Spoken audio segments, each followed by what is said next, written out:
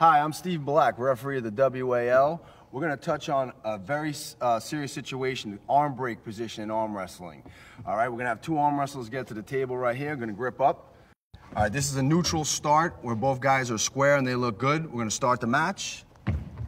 Look good. Once he gets out of position, he needs to keep his shoulder in line with his arm. Once his arm is past his shoulder and he's no longer looking at eye contact with his wrist, this is a very bad position. He's going to have a spiral fracture. We will stop the match and call arm break. It's a foul on the puller in the bad position. If he does it twice, it'll be a loss of match. When we straighten him back in, his body now supports his arm. When he drops back down, he's tight. If you do this, you'll prevent yourself from injury.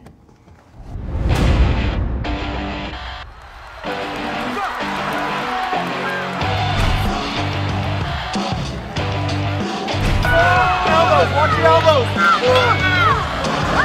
Get him,